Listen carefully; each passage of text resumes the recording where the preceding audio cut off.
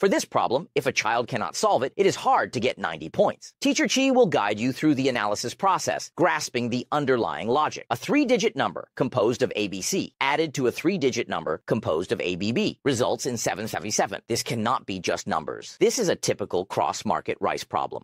When encountering a cross-market puzzle, remember to change the horizontal format to a vertical one, and you won't need to guess the answer.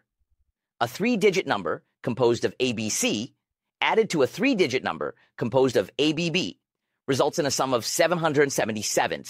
First, transform its form, then find a breakthrough point. Remember Teacher Chi's words.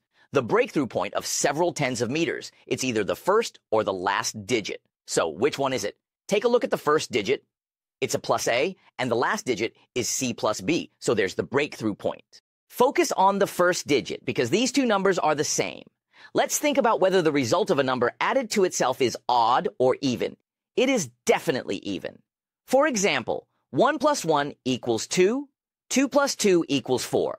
So a plus A cannot possibly equal 7. It should result in an even number. So how did it become 7? This indicates that someone else helped. The core concept of this problem has emerged, which is to test the idea of carrying over. My tens digit, after addition, carried over a 1. So A plus a plus 1 results in an odd number, also known as an odd number. So A plus should be 6 plus 6 plus 1 to get 7, which means A must be 3. Next comes the part of this problem where it's easiest to make a mistake. Some might say, Teacher Chi, look, B plus B here equals 17. So I wonder, who can get 17 on their own?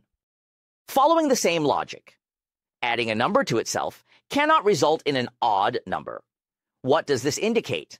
It means that the unit's digit carried over to the tens digit. In other words, B plus 1 equals 17. So B plus B should be 16, which leads us to the result. B is 8. If B is 8, then my unit's digit is also determined. What number added to 8 gives 17? 17 minus 8 means C is 9. This problem mainly exercises the child's ability to transform horizontal equations into vertical ones and the method of breaking through from the beginning and end. Using the concept of carrying over, you can find the answer. If you understand, give a follow.